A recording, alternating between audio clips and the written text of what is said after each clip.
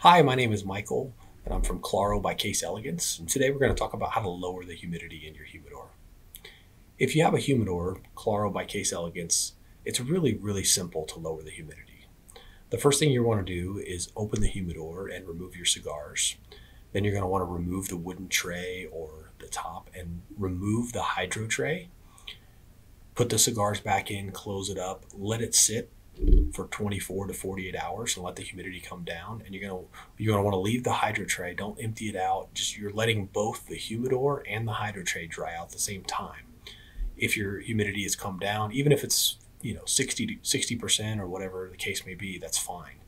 Just put the hydro tray back in, let it normalize again about 12 to 24 hours, check it, and if you need to repeat that process and remove the hydro tray again, you can do that. One thing to really note when you're trying to remove the humidity is keeping a close eye on temperature. The temperature, which is a small number in the top right-hand corner of the hygrometer, needs to stay around 70 degrees. If your temperature is too high, say 74, 75 or above, it's going to be really bad for your cigars. It causes tobacco to open up and it causes more moisture to be let into the cigars. And no matter what you do with the humidity, it's going to ruin your cigar. So really keep a close eye on temperature. In the long term, to make sure your humidity, if it's in the middle of the summer or you live in Miami or somewhere where it's really humid and you're constantly having to do this to lower your humidity, it probably means you're using the wrong solution.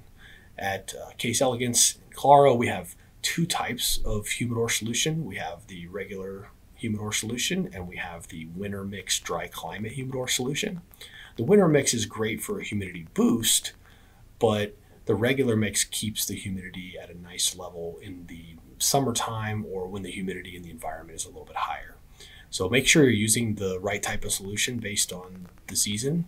Sometimes too, you need to just empty out the tray completely, re-put gel in there, and you could just use the other type of solution. So if you've been using the winter solution and it's just too high and you can't get it down, it keeps going too high, you can restart the entire tray and switch to the opposite type of solution. In this case, it'd be the regular solution.